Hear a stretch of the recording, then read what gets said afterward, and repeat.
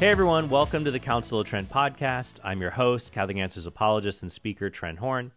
And in today's episode, I'm going to offer my thoughts on Joe Rogan and Matt Walsh's recent discussion of so-called gay marriage or so-called same-sex marriage. Now, I just want to be clear at the outset that I'm not trying to bash Matt Walsh or be overly critical of his engagement with Joe Rogan. I have been in the hot seat before. And it's hard to have the perfect response when someone is questioning you, especially on a topic you didn't think you were going to necessarily talk about. At worst, I think some of Matt's responses were just a little muddled, but overall, he was on the right track with where he was making his argument concerning marriage. Once again, it's easy to sit back and say, well, here's what I would have done. It's a lot different when you're in the hot seat fielding these questions. And one other thing you might notice ironic, I'm going to talk about marriage a lot. You might say, why isn't he wearing his wedding ring? I lost it. I'm trying to find it. I can't find where it is. I have my original wedding ring. I keep it in my little safe. I don't wear it because in marriage, you do a lot of growing in marriage. Unfortunately, my growing has been more horizontal. When I got married, I was a skinny little guy. And my original wedding ring, it doesn't fit anymore.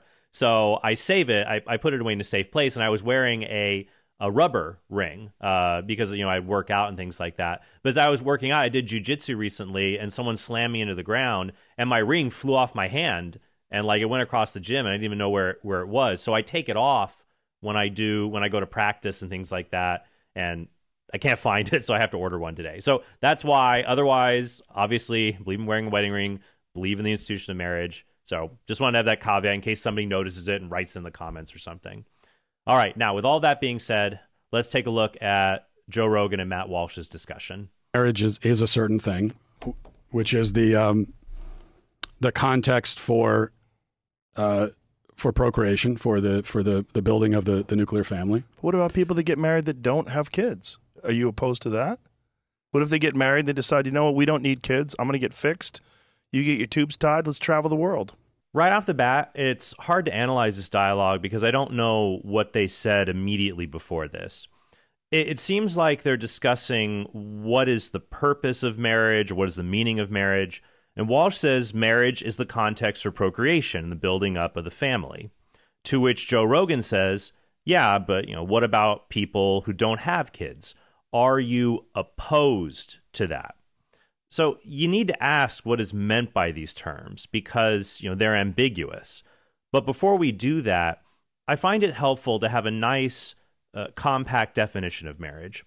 My favorite definition of marriage comes from the Catholic moral theologian William B. May. He defines marriage as that which unites men and women to one another and to any children that may proceed from their union. All right, let me repeat that.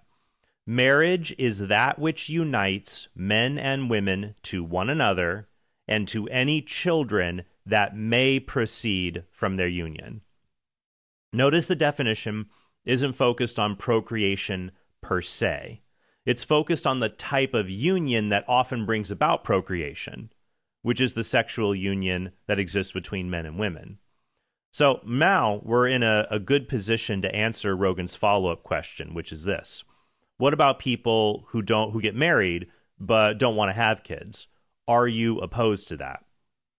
I would say that a couple who marries and contracepts is still married. They're just missing out on one of the unique and fundamental goods of marriage, which is having children.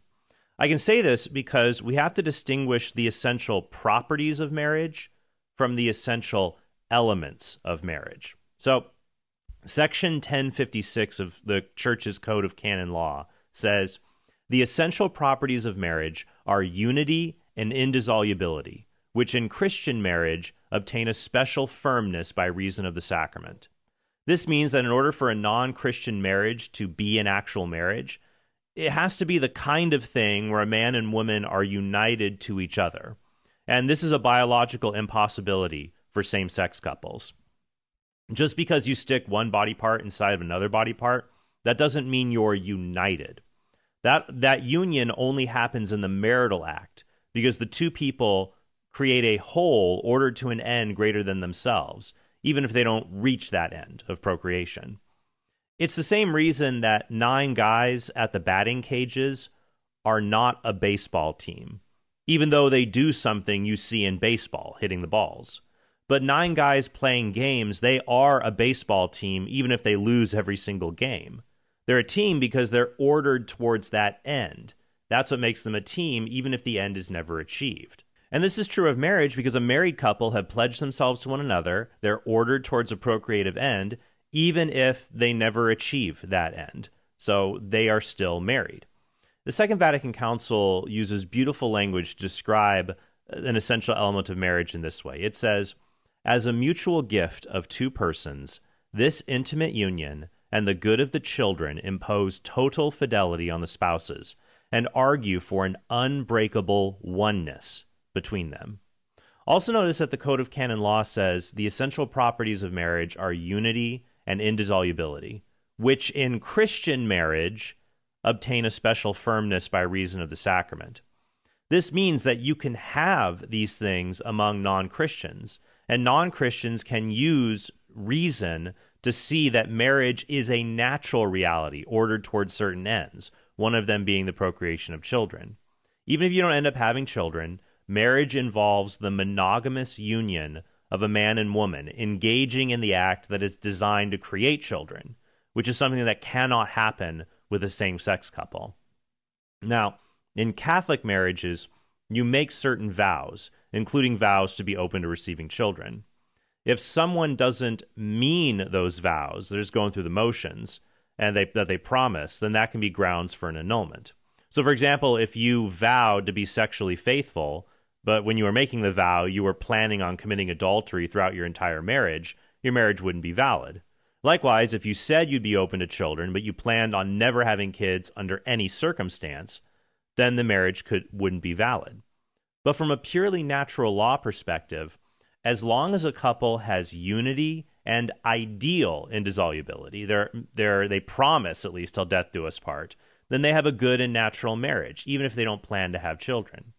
Now back to Rogan. He asks, what about people who get married but plan to be childless? Well, I would say they're married, but they're missing out on an essential element of marriage, and so this would be wrong. But they're still married, and it isn't so wrong that it needs to be made illegal. Having a man and a woman in a monogamous, socially recognized relationship is good for society, even if they don't plan on having children. Plus, contraception isn't 100% foolproof. They could still end up getting pregnant, even if they don't plan to get pregnant. And if they do get pregnant, well, it's good that they're married. So to make an analogy for Rogan, I'd ask him, does he oppose people getting married even though they aren't in love? Here's a clip of him from a different episode where he actually, through this, he questions the entire institution of marriage. Some people just don't, they're not supposed to be together, but they think they should be with somebody. Yeah. So they find somebody and they talk that someone into doing something insane, like signing a legal contract that says you're going to be together forever and ever till death. It's also a weird cultural tradition, right? It's this weird thing that we have this law, like we bring the law involved into relationships, and it's very strange, like legal contracts. Yeah. And some of them are, just gelatinous looking, Jabba the Hutt looking man and a beautiful hot young wife because the guy's got cajillions. That's a normal thing. It's a preposterous union in the first place. So let's consider the case of a loveless marriage, like one that's contracted just for money and physical intimacy. Or as a poet once said, I ain't saying she's a gold digger, but she ain't associating herself with low-income gentlemen. So in this case, Rogan clearly expresses moral disapproval of this behavior, even if he doesn't intend to. But I'm sure he'd legally tolerate this behavior. He's not going to try to outlaw it. Rogan's metric for the law is very libertarian. Do whatever you want as long as everyone involved is a consenting adult. But some consensual activities make society a worse place, and they should be illegal. For example, it's illegal to sell your organs, to take money in exchange for placing a child for adoption, or making money through sex, because these actions lead to exploitation. They degrade other people. So someone like Matt Walsh can say, and I'm not judging Matt for not saying this, because it's easy to say anything after the fact. Matt could say, look, you think loveless marriages are not as good as loving marriages because they lack an important part of marriage, genuine affection. Well, I can just say the same thing about childless marriages. They're not as good as marriages, purposely childless marriages. They're not as good as marriages that at least try and seek children, even if that doesn't happen through no fault of the spouses because of something like infertility. I mean, in some marriages, you won't have children or you won't have love, and it's not anybody's fault. For example, if your spouse ends up in a coma, they don't love you during that period, but you're still married. After all, you promised to be together in sickness and in health till death do you part. The same is true if you're infertile. You're still married, but the marriage tragically lacks something it is naturally ordered towards. So we'd be on the same page. Marriage is good. Loving marriage is better. And marriage where the love between the spouses is open to bringing a new human being into existence is even better than that. And we should promote that kind of marriage because it's literally the foundation of society. Society does not make marriage. Marriage makes society. And don't let anyone tell you otherwise. Well, what do you mean am I opposed to it? I mean, I think that that every married couple should be open to life. But what if they don't want to? Are you opposed to them being married? If marriage is only for procreation and to bond a family together, what about people that are deeply in love that never want to have children? I don't think it's not only procreation, but that is one of the fundamental definitional aspects of it. Of course, there's more to marriage just than that. So here we need to be clear on what Rogan means by opposed to it. I am morally opposed to childless marriages, just as I'm morally opposed to loveless marriages. You can have a valid marriage where each person promises to be faithful and obey the bare minimum of what makes marriage marriage. But they also have no intention of ever having genuine affection for the other person in the marriage. Now, by loveless marriage, I'm not saying you have to have that genuine affection right at the very beginning. There are arranged marriages that start off without a lot of affection, but the partners are at least open to affection between each other, and it grows over time.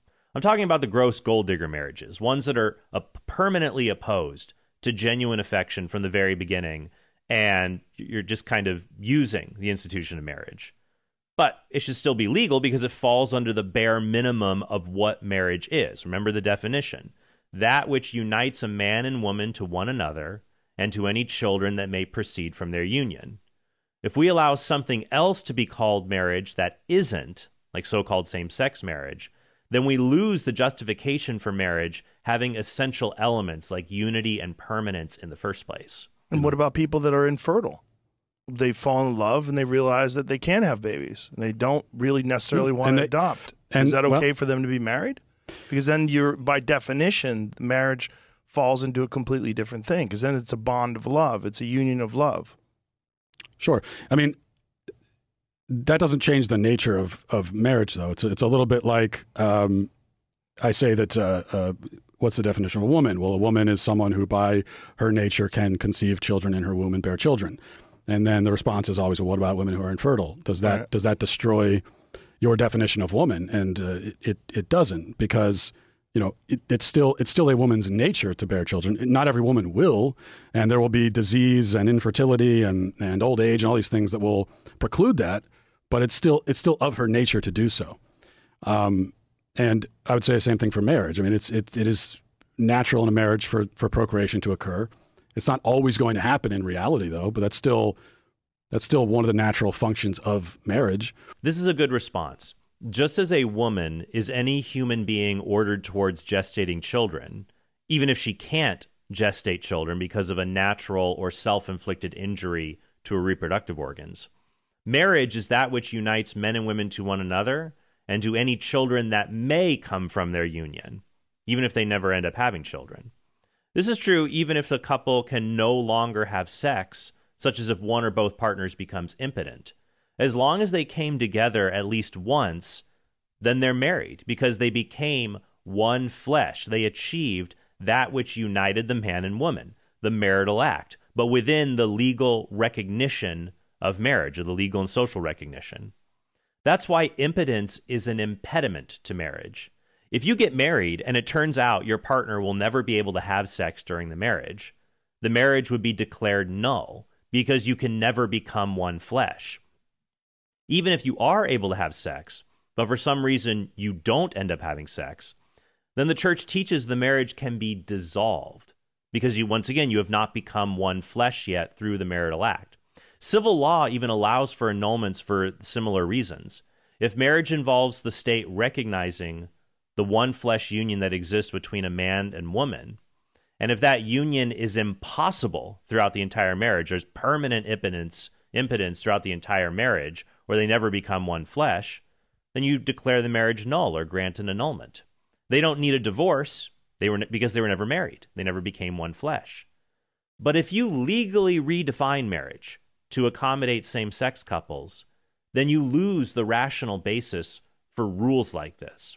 If a couple says, well, we're never going to be able to engage in vaginal intercourse, and we've never had vaginal intercourse, so we would like our marriage to be annulled. It's an essential element. The state has to say, sorry, lesbians and gay couples can't ever engage in vaginal intercourse with each other, but they're still legally married, so you have to be too. Or you have to say the rules for marriage just don't apply to same-sex couples. Many lawyers and legal scholars say that annulments for impotence or non-consummation of the marriage, they only apply to opposite-sex couples, not to same-sex couples. But if the rules related to marriage can't be applied to your relationship, then maybe your relationship is not a marriage. Finally, someone like Joe Rogan might say, just let anybody get out of a marriage for any reason whatsoever. Who cares? But if you do that, marriage stops being marriage. Till death do us part is just a lie. It just becomes dating with a fancy certificate and a bunch of legal fees. And married couples who can't conceive children, there are other ways to be parents, like adoption, for example. If they want to. Right. Sure. But if people want to be married and don't want to ever have children, are you opposed to them being married? Well, I wouldn't advocate a law that would prevent it. But would it change the definition of what their marriage is to you because they don't want to have a family? They just want to have a loving bond? I think this will be a couple that is rejecting one of the fundamental aspects of marriage, and they should be open to life. I would hope that in the future they would be, but isn't that just a personal choice? I mean, you can have a very fulfilling life if you just follow your pursuits and your dreams and your interests, and you find someone that shares those interests with you and you share time together. It's very fulfilling and loving. Yeah. So in response, I would ask Rogan, should it be legal for people to lead unfulfilling lives in general? Sure, he'd say. Some people waste their lives watching Netflix and being on Facebook. It's legal. You can criticize people for wasting the gift of their life and health. Likewise, you can say it should be legal to live an unfulfilled marital life by focusing solely on each other and purposely excluding children without any just cause. Of course, Rogan thinks it is fulfilling to pursue other things besides the procreative end of marriage, but none of this changes the definition of marriage, that which unites men and women to one another and to any children that may proceed from their union. Even if a married man and woman never have children, society benefits from them being married. For example, it provides a publicly known means to keep the two of them from running around and having sex with other people and causing negative social effects like children being born out of wedlock. I know this still happens through things like affairs, but at least provides one visible safeguard to keep it from happening as often. Also, the social example of them being faithful and monogamous to each other provides an educational witness to other people in society to show that as a society, we want to reserve sex in the marital context, even if they don't end up having children. And granted, a lot of people don't believe this today. But it's interesting that most people recognize that marriage is for sex. That's why they freak out when you suggest that family members should be allowed to marry each other. And I have to specify when I offer that proposal, I mean it platonically. Let's say two elderly sisters just want to share health benefits and a house together. Why shouldn't they be allowed to do that and get married? Our modern culture may think sex has nothing to do with marriage, but it still believes marriage has something to do with sex. And that only makes sense if marriage is not about personal fulfillment or happiness, because you can have those things without sex. But if marriage is just that which unites men and women to one another and to any children that may proceed from their union, then a conjugal definition is just essential to what marriage is. So it's a personal choice, in that I'm not advocating for like a law that says that you if you're married you have to have X number of kids. But then why are you opposed to two gay people doing that? We have to make sure to not allow the other side of these debates to control the use of language. That's why I always try to say in this context, so-called gay marriage or so-called same-sex marriage. Those terms are like a married bachelor. They're a contradiction because remember, what is marriage? It's essentially about men, women, and children proceeding from their union. I'm not against gay people getting married in the legal sense. If a person who identifies as gay wants to marry a person of the opposite sex and promises to be faithful to them, that can be legal, though it's probably not a great idea.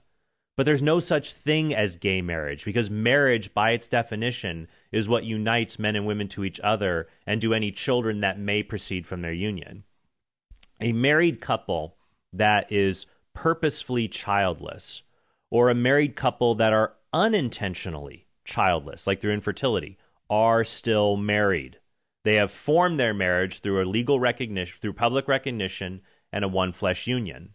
But a same-sex couple cannot do that because the sexual behavior they engage in is not a union of any kind. There's no possibility of them becoming one flesh. An infertile couple becomes one flesh. They're just not able to achieve the end of marriage, the procreative end. But they're at least engaging in the activity ordered towards that end.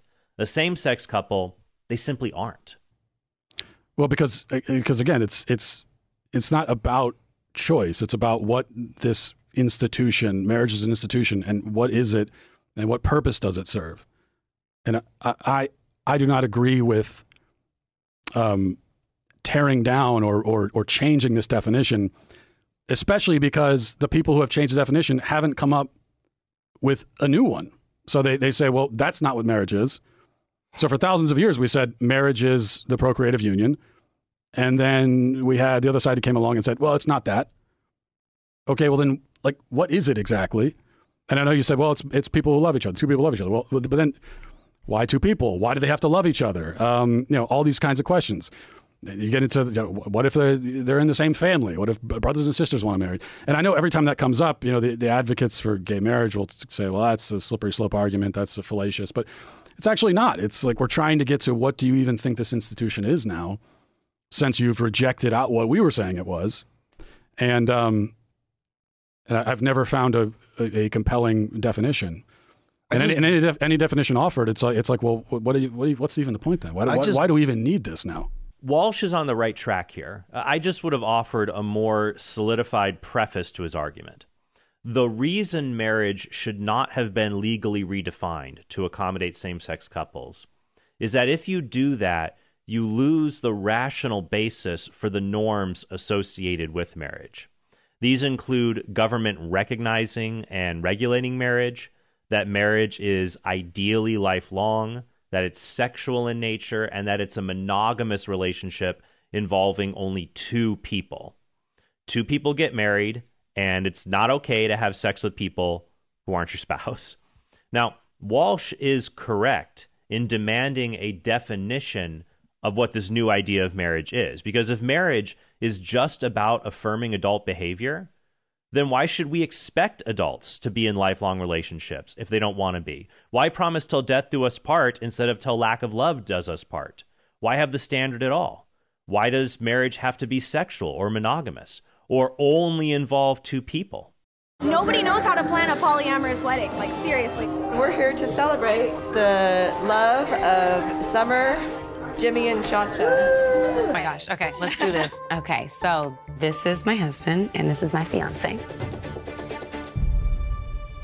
Wow. Can't get legally married in our state. There are certain states in America that do allow it, and it is a thought, but right now we're just gonna celebrate love in front of our friends and family. And why do we need the government regulating our private relationships at all? Having a friend is a fulfilling thing in life.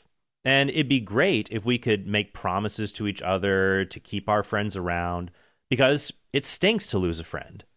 But it's not the government's role to regulate how our friendships start and end. It's also a weird cultural tradition, right? It's this weird thing that we have this law, like we bring the law involved into relationships. And it's... Matt basically made these points, but it was just a tad rushed. And it would have been more helpful to put them in a systematic framework. But this is the approach we need to take when somebody asks us, why are you against gay marriage or same-sex marriage? Or now they would say marriage equality. What we should say is, I believe that legally redefining marriage will cause us to give up the rational basis for the essential elements of what make marriage marriage. Government recognition, unity, indissolubility. Once you redefine it, you lose the basis for that. It becomes totally arbitrary. I just don't see how a gay marriage in any way damages a straight marriage. I don't see it at all. It doesn't make any sense to me. It just seems to me that if people want to be... Look, if you wanted to look at logic, especially in our modern society, which is pretty when it comes to relationships, it's somewhere in the neighborhood of 50% of all marriages end in divorce anyway. They don't make it. You know, I don't know if anything would damage marriage and damage the institution of marriage is the option of divorce.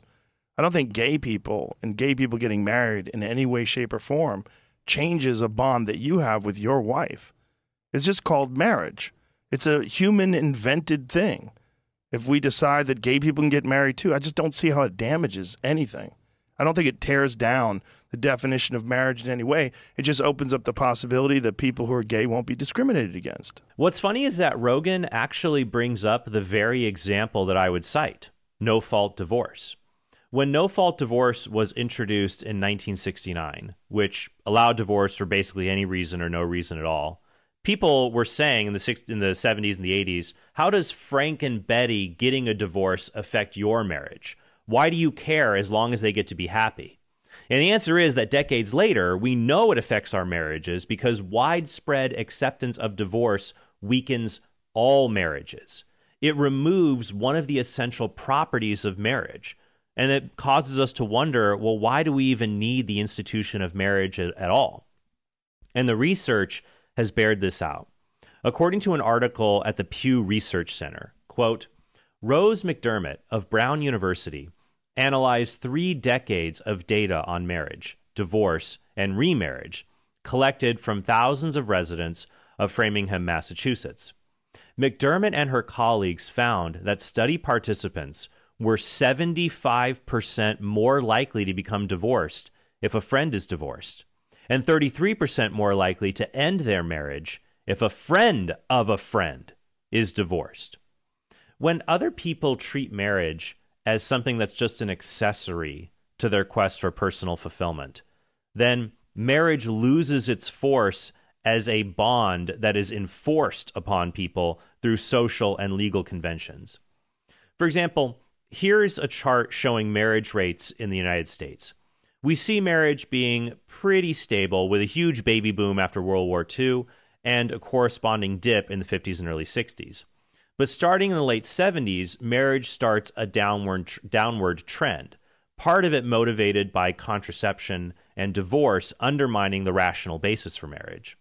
Marriage begins to flatline in 2009, but then it craters in the later 2010s, right after the Supreme Court upheld so-called same-sex marriage in the case Obergefell versus Hodges.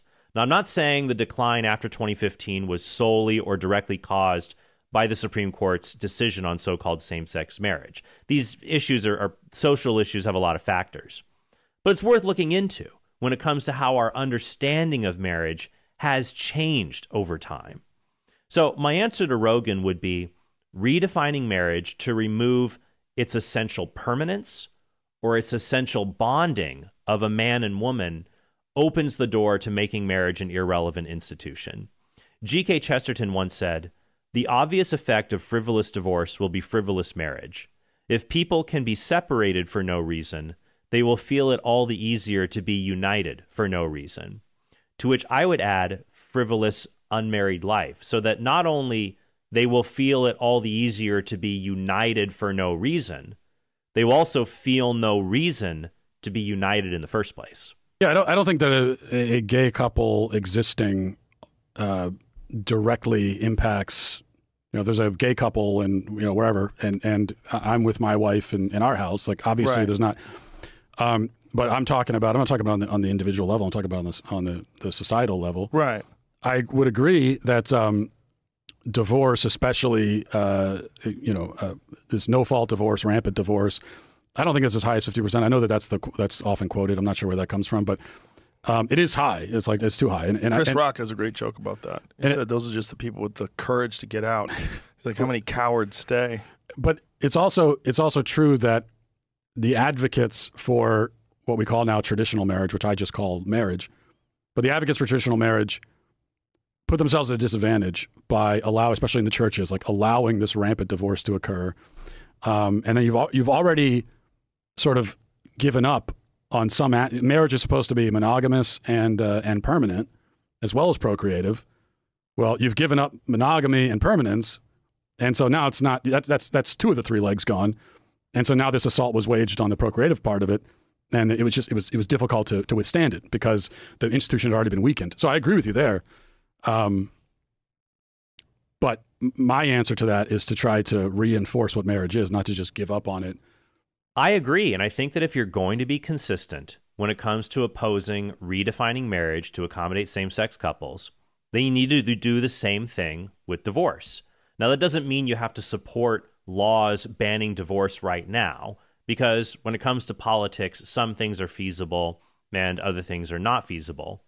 But you can support things like covenant marriages that make divorce harder to obtain if people want to choose them, or laws to reform divorce so it's done as a last resort in order to serve the interests of children and their safety, and not primarily to serve the interests of adults who want things like personal fulfillment. But if you embrace a relational view of marriage, which says marriage is just a way for the state to make people feel happy in their personal relationships, then you lose any justification for the state to try and intervene and keep marriages from ending. You're left with this question of, like, if marriage is not what I'm saying it is, then why do we even need it? What's the point? I mean, you're saying it's a man-made institution. Yes. But you're also, like, the way that you're presenting it, it's a totally meaningless institution. So they don't need it at all. No, it's not meaningless. It's because it means something to the people that get married. So it's just a subjective, symbolic thing. I mean, what? Yeah. So if you're kind of what it is. Look, there's a massive responsibility when you're married and when you have children to keep your family together and you raise and keep everybody happy and healthy. And there's great reward to that. Yeah. But it doesn't always work out. It's people change. People are up. It doesn't always work. And so I don't think it should be outlawed because 50% of the people fall apart. First, the 50% of couples get divorced statistic, that's a myth, and we've known that for decades. It comes from projections that were made back in the 1980s, which were shown to be wrong. One article puts it this way: an equally reasonable and correct way to deal with the data recorded for divorce and marriage is cited in an introductory family text authored by Dickinson and Lemming, who state, quote, "In 1988, there were approximately 2.4 million marriages and 1.2 million divorces. Americans were almost twice as likely to marry as to divorce in this year. Does this mean that 1/2 of all marriages end in divorce? While many have assumed that these figures indicate that 50% of all marriages end in divorce, we know that most of the divorces in 1988 involved marriages contracted in prior years. Consequently, based upon this information, it is not accurate to say that 50% of all marriages end in divorce. Just because in 1 year twice as many people got married as divorced, it doesn't mean half of those new marriages will end in divorce. The rate right now for divorce is as low as 20%, or to put it another way, 80% of marriages succeed if you have healthy marriage habits and foundations. Number two, Rogan is talking out of both sides of his mouth here. He's saying marriage is this serious thing that's important, but also it can be whatever you want it to be for whoever gets married. Well, then what about people who get married and treat it frivolously? If it's wrong for them to do that, then marriage has an objective meaning people can distort. Otherwise, if you say the meaning of marriage is whatever people think its meaning is, well, like Matt said, that's like saying a woman is whoever says she is a woman. You've robbed the terms woman and marriage of any meaning, and in consequence of that, taken away their objective importance in society. And Matt Walsh is absolutely right to call Joe Rogan out on this. If marriage has no objective meaning, then why is the state even involved in regulating it in the first place? But if marriage just is for uniting men and women to one another and to any children that may proceed from their union, then the state does have an interest in legally recording and enforcing promises of lifelong sexual monogamy, when it usually doesn't have an interest or even a right to record and regulate things about our private relationships. Just like I don't think it has any effect whatsoever on a straight couple if a gay couple decides that they want to make it official. And that's what it is to them. It gives them a feeling that they're accepted and appreciated and that they're not discriminated against because they happen to be homosexual. So, well, what you're articulating to me is the damage that's done by gay marriage to the institution of marriage. But how is it done? How is that in any way damaged straight people? Because we are making the institution meaningless. But it's not meaningless. Well, but it's just very meaningful to the people that have it. Subjective, symbolic, and it's about your own personal feelings. Isn't it, though? Rogan is contradicting himself here because he says marriage has no objective purpose. But then he turns around and says marriage does have an objective purpose. Marriage exists to make people in their private relationships feel like they're important at a social level. But by that logic, Rogan can't object to transgender athletes in segregated sports, something he's questioned in the past, because the same reasons are used to defend that behavior. Don't discriminate and let them compete because it makes them feel accepted. But if those reasons don't justify redefining a basic feature of human nature, like womanhood, because doing so irreparably harms society, then redefining marriage to accommodate the feelings of same-sex couples does not justify the harm that comes from making marriage subjective and ultimately meaningless, as Walsh says. Rogan is also saying, well, why do you need a special thing in the law for male-female unions when many couples choose to not have children? When it comes to statistics on that matter, it's somewhere between 9 and 25% of couples choose to not have children. Now, this is hard to measure because you can have couples that say they never want to have kids, and then they end up having kids later anyways, either by choice or unintentionally. But the majority of marriages do end up producing children. Even the ones that don't, the fact of the matter is that they're engaging in an activity that is ordered towards creating helpless human beings, and so in engaging in the marital act. So the state has an interest in moving people to reserve that activity, the marital act, for marriage. For example, numerous studies have shown that adults who follow the success sequence are far less likely to end up in poverty. This is the sequence. It's just 3 steps. Number 1, finish high school. Number 2, get a full-time job once you finish high school. And number 3, get married before you have children.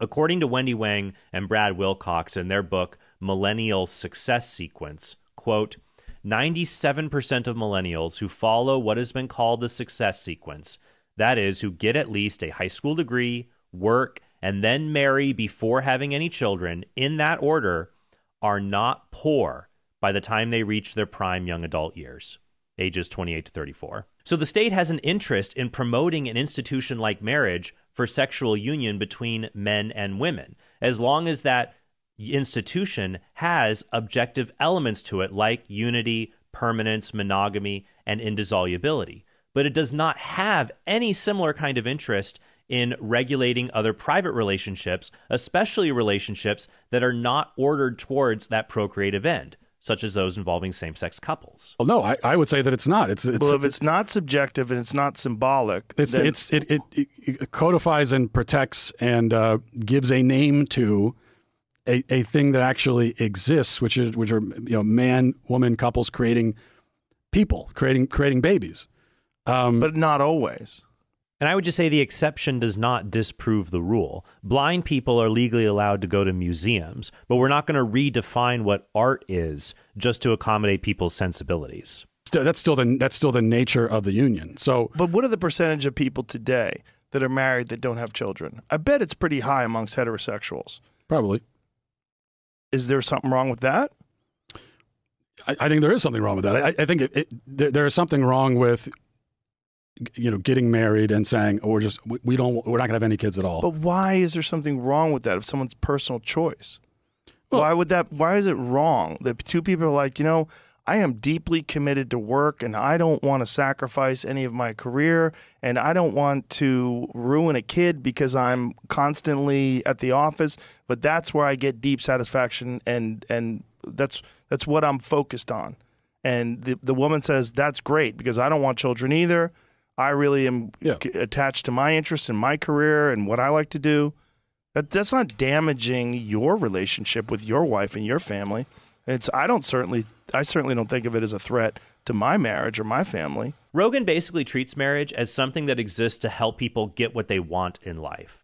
But traditionally, the purpose of marriage is not about getting what the individual wants. It's providing stability in society by restricting what an individual might want to do, such as impregnating many people or causing children to come into existence and then abandoning them. Justice Scalia wrote in his dissent to the Obergefell decision, the Supreme Court case that created the right to so-called same-sex marriage, he critiqued when the court said, "The nature of marriage is that through its enduring bond, two persons together can find other freedoms, such as expression, intimacy, and spirituality."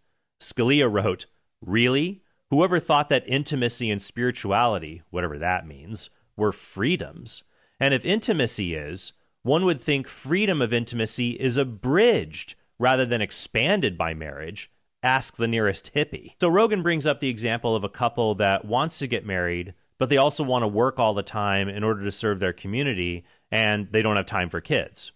Okay, then why get married at all if you absolutely want to avoid one of the fundamental goods of marriage? Just work, just live together, just sign contracts saying you own stuff together. But why do you need to be married? Why is it anyone else's business how two adults carry on their private relationship with one another? Let me give an example. Imagine someone says, I find a lot of fulfillment in having sex with lots of different people. So I want to get married, but I don't want to do the monogamy part. Somebody like Joe Rogan might say, if promiscuity is fulfilling to them, why would you say it's wrong for them to get married just because they won't stay monogamous? The answer is that their promiscuous behavior is the opposite of what marriage is for. So it doesn't make sense to get married. Maybe they want to get married because even though they're promiscuous, they want at least one person in life to promise to take care of them as they get older, while they're free to have sex with lots of other people. And so what if it's a personal choice, as Rogan says? Just because something is a personal choice doesn't mean that it's above scrutiny. But once again, we're conflating moral opposition with legal opposition. As Matt points out, nobody is trying to pass a law saying that married couples must have children. But we are against having the law changed to say that the concept of married couples has nothing to do with children, or that children are an accessory to marriage. A childless married couple are still carrying out the essential elements of marriage, and society has an interest in their union. But redefining marriage doesn't make sense in that context. In fact, throughout human history, the law gave husbands a presumption of paternity. If their wives gave birth, the husband is presumed to be the father, unless the husband challenged that paternity. This is important for making sure that children are born into stable unions. But now, in redefining marriage, the presumption of paternity is destroyed. Because take a lesbian couple, for example. If one woman in that relationship gives birth, 100% of the time, that woman's spouse is not the biological parent of the other child. Once again, rules related to marriage, like the presumption of paternity or annulments for non-consummation, they don't apply to same-sex couples. But if the rules for marriage that have existed for thousands of years don't apply to your relationship, then that's good reason to think your relationship is not actually a marriage. Rogan also says that so-called same-sex marriages, they don't damage opposite-sex marriages, so, what's the big deal? But it does if this pattern of redefining marriage changes our understanding of the institution. If marriage is totally subjective, then the vows Laura and I made, well, they're just personal preferences. The vows to be true to each other till death do us part, they're just personal preferences. We can change them whenever we feel like it because they don't have an objective meaning. They aren't unchanging norms set by the community as a whole to make sure every marriage ideally retains its unity and permanence. The goal of marriage turns into the equivalent of a New Year's resolution that we might set, but nobody feels the need to hold us to once we get tired of it in March. Instead, we end up humoring people who just find marriage to be an accessory to their personal fulfillment. And we change marriage so much, it logically follows we have to allow for things like polyamory, open marriages, and even things like self-marriages. The 36-year-old tying the knot was all about making a formal commitment to the love of her life, herself. Yeah, I've been told I'm a great catch, and today I'm catching myself. But Erica is far from alone. She joins a small yet growing number of women from around the world. So when you did get married, you weren't actually saying, I'm just going to be happy with myself forever. Lock myself in a cave, never touch anyone. So you don't have to get divorced from yourself if you marry someone else? Absolutely not. Like, you know, marrying yourself is a long life commitment to be responsible for your own happiness. So divorce is not an option. Of course. Right. Once again, when you use a relational definition of marriage, you lose any justification for social norms related to marriage, like government recognition and communal support of a lifelong sexually monogamous bond. You end up peeling away the norms until marriage becomes anything to anyone, which makes it nothing for everybody.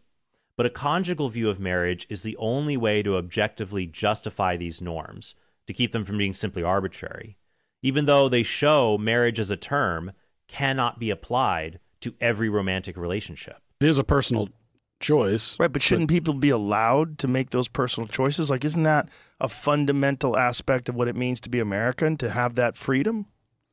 Well, right, yeah, but right now we're not talking about what people are allowed to do. I'm not saying that... Well, we're talking about marriage, gay marriage. And once again, we have to make a distinction between real marriages that lack virtue, like purposely loveless or purposely childless marriages, and relationships that claim to be marriage but are not marriage, like so-called gay marriage. And we have to control the language, otherwise we're not going to be able to get our ideas across. Okay, we were just discussing straight couples who choose not to have kids. That's also a personal freedom issue, isn't it? Yeah, and I'm not saying that straight couples should be legally required to have kids, but I if you're asking me, do I think it's the right choice to just get married and choose not to have kids ever? I do not think that that's the right choice. It's their choice, but people can make choices that are wrong, and you can disagree. But how is it wrong if they have a fulfilling and wonderful life together with that choice? If their thing is that they just want to have a bond between the two of them to just like take it to the next level, let everybody know like we are married. If I die, my money's going to go to Helen.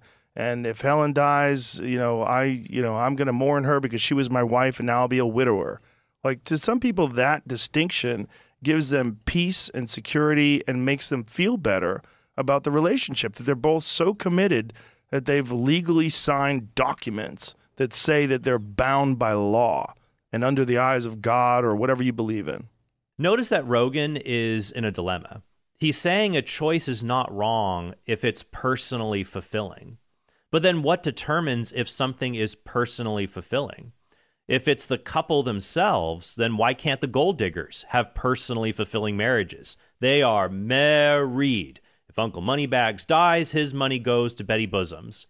If the couple determines it, what makes something fulfilling, Rogan has to give up his criticism of these relationships.